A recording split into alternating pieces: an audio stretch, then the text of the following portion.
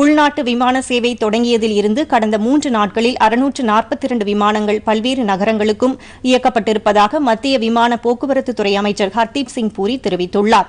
இது தொடர்பாக அவர் வெளியிட்டுள்ள டுவிட்டர் பதிவில், நாட்டின் பல்வேறு பகுதிகளிலும் தவித்த மக்கள் தங்களின் சொந்தங்களை சந்திக்க ஏதுவாக இந்த விமானங்கள் இயக்கப்பட்டுள்ளதாகவும், இதுவரை சுமார் 48,000 பேர் பல்வேறு விமான நிலையங்களின் மூலம் சொந்த ஊர் சென்றிருப்பதாகவும் தெரிவித்தார். உள்நாட்டு விமான சேவை மூலம் தொடர்ந்து நாடு முழுவதும் மக்கள் சொந்த ஊர்களுக்கு சென்று வருவதாகவும் அமைச்சர் அதில் குறிப்பிட்டுள்ளார். கடந்த மார்ச் மாதம் 25ஆம் தேதி நிறுத்தப்பட்ட உள்நாட்டு விமான சேவை கடந்த திங்கட்கிழமை முதல் மீண்டும் இயக்கப்பட்டு வருவது குறிப்பிடத்தக்கது.